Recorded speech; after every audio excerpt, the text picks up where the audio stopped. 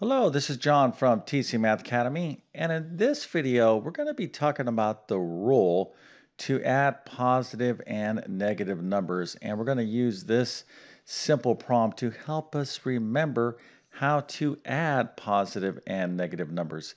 Now, as a math teacher that's been teaching for decades, I can tell you right now that a lot of students just simply forget the rule. They're like, oh, yes, I think I remember how to do this. They write an answer down and it's wrong. Okay, so I'm going to give you two easy models that you can remember so you don't have to always try to memorize some sort of rule. Because when you just try to use what we call rote memory, this is a good word for you if you don't know what this means, rote.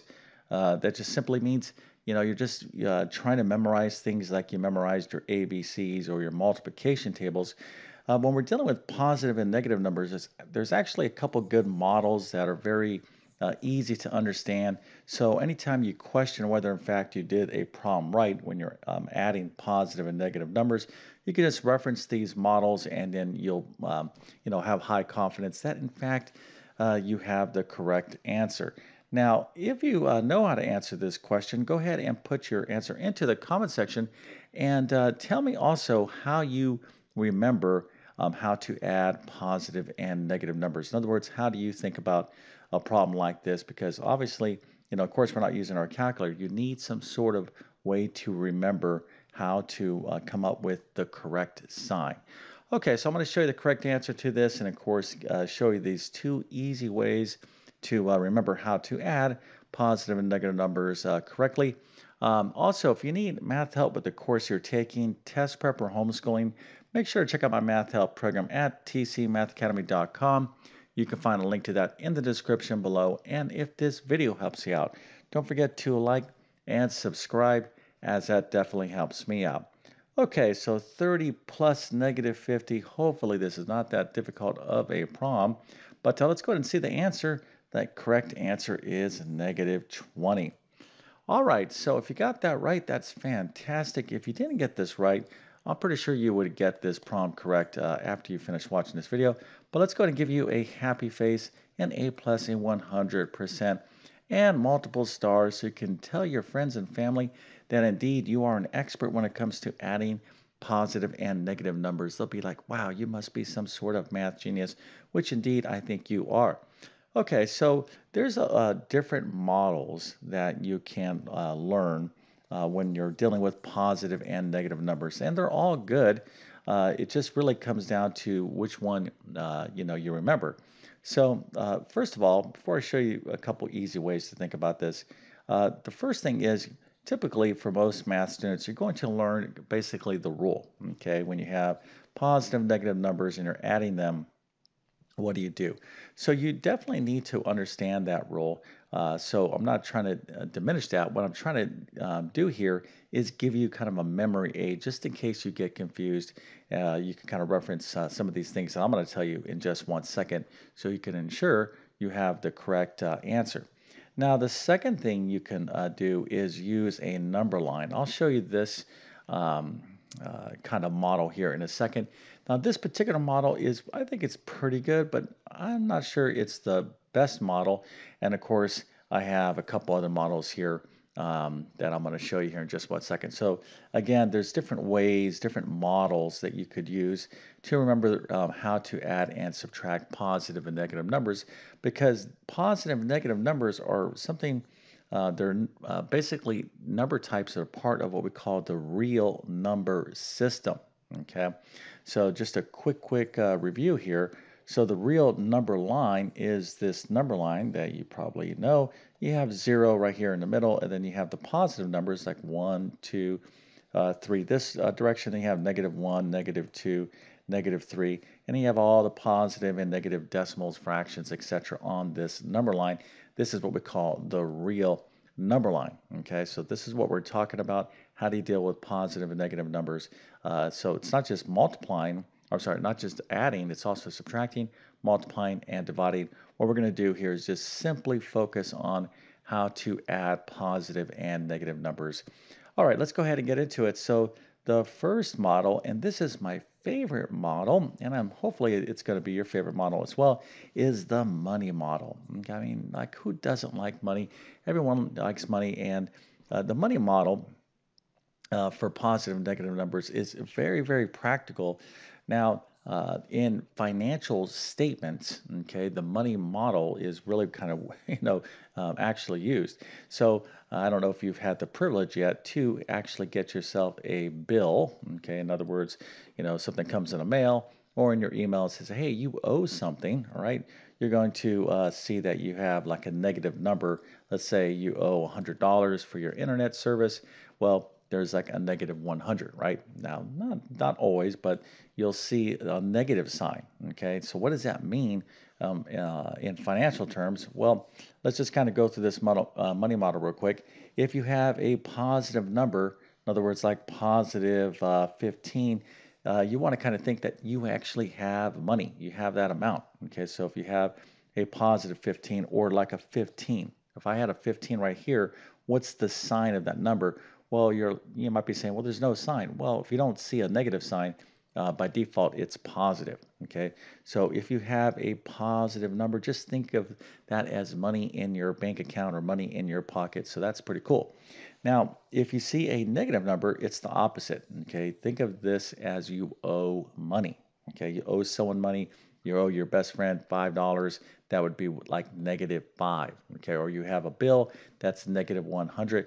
Effectively, this is what we call debt, okay, DEBT, debt, okay, so you have debt. All right, so if you kind of get, just remember, positive numbers is you have money, negative numbers is you owe money. All we have to do is just kind of figure out our financial situation, and let me show you in this particular example right here. Okay, so here we're going to figure out 30 plus -50. All right, so this 30 is what? It's a positive value. Now, you're not going to write positive 30, but you just need to recognize that that's in fact what it is. Okay, so this is positive 30. This is like we have $30. That's pretty cool. It's $30 in your bank account or $30 in your pocket, whatever, however you want to think about it. Now, here we have $30 plus -50. All right, so this -50 is we owe money. We owe someone or some thing $50. Now, if we have $30 and we owe someone $50 or some place $50, well, what happens? Well, here's what happens, right? You're going to give all your $30 to pay off this debt, right? So this person's like, thank you very much. I'll accept your $30, but you still owe me how much? Okay. Well, if you give this person all your $30, how much do you still owe them? Okay. Well, you have to subtract these two numbers, right? You still owe them $20. So the answer is -20. Okay, so let's just kind of take a look at this again, just so we can kind of see this here. Now, when you look at this, let me just kind of erase all this so we can concentrate on this again. So which is larger, your debt, how much you owe, or how much money you have? Well, you could see here, we owe more than we have, okay?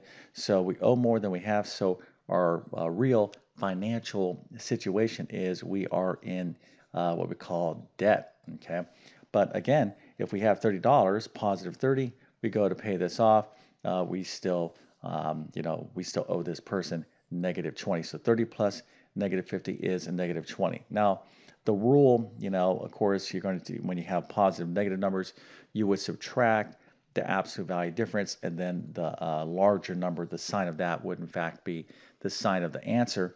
So typically where math students get confused is what is the sign. They know to subtract, they just forget which is the correct sign. So here, again, you could just say, oh, I have more, I owe more than I actually have, so my answer is going to be negative.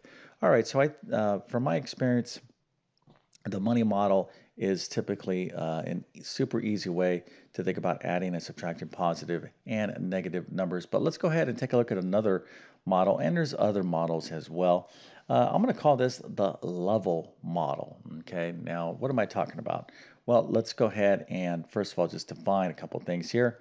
So positive numbers or a positive value is you're going in the up direction, and a negative number would represent going in the opposite direction, going kind of down, right?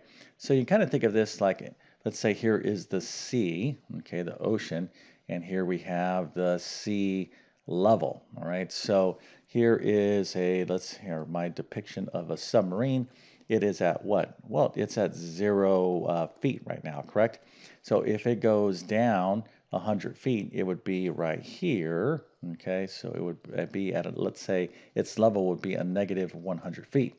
Now, an airplane flying up here, okay, I'm just doing my little artistic skills, and let's suppose this airplane is flying 200 feet above sea level. Now, sea level would represent 0 feet. Okay, so this is like you don't have any height, you're totally flat. So this airplane might be at, let's say, positive 500 feet. Okay, so again, from 0, positive numbers are going up in this direction and negative numbers are going in this direction. So we can kind of use this model to kind of figure out how to add positive and negative numbers. All right, so 30 plus negative 5. Remember, positive numbers are kind of going up and negative numbers are going down. So we're going to go up 30 and then we're going to kind of turn around and go down 50 in the opposite direction. So we can kind of think of it like this. So here is our kind of maybe our sea level line, our 0 line. So we're going to go up 30, okay, then we're going to stop, right, because this is positive 30, and then we're going to go down negative 50 in the opposite direction. So what we're doing is we're kind of going back that 30, okay, but we have 20 more to go to have negative 50, right? So we'll end up right here at this level at negative 20. Okay, so these are two models, and both of these models are really good because, again, we're dealing with the real number system, real number, not reals, real numbers, right? So somebody might be saying, well, why do we need to know about positive and negative numbers? Because there's a lot of real life situations that we actually assign positive values and negative values to. Okay, so that's why we have them. Now, I did say that I was going to give you another model, and that model is the following. Okay, so this is, this one's a pretty good model. You might see this out there. Let me go ahead and show you. So here is 0. So where would positive, the problem again is 30 plus negative 50, right? Of course, we know the answer is negative 20. So what you can do is you start with one, you locate one value on the real number line. So here is 30. So let's go over here. So let's 10, 20, 30, and this would be 30. Okay, so now 30 is going in this direction.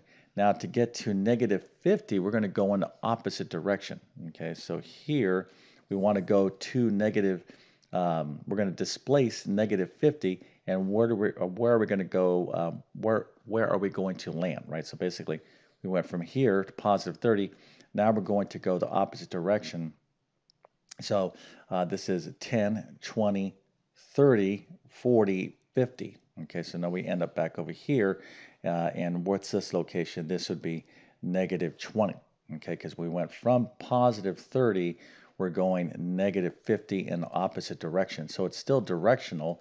It's just another kind of model. But this particular model I think is pretty good. But and there's other models out there as well. Again, from my experience, the money model seems to really, go well with a lot of students. One, because you're going to actually see it in practical real life. And then two, who isn't interested in money? And of course, if your friend borrows money from you, you can be like, hey, no, you owe me money, or I already paid you off. You can keep your financial business in order. All right, so either way, just make sure you totally understand how to work with positive and negative numbers. And if you need help with this, let me give you a couple suggestions. One, I have a ton of additional videos on my YouTube channel about positive, negative numbers, how to work with all the operations there. But if you want my best full instruction, I want to recommend two courses. Both you can find in the description. The links are in the description below. First is my Math Foundation course. That's like a basic math review, a quick little mini course. So if you are looking to refresh in basic mathematics, that's the course you want to check out, and or Pre-Algebra. I also teach this in algebra as well, but you'll see all my courses below. Okay, so with that being said, I definitely wish you all the best in your mathematics adventures. Thank you for your time and have a great day.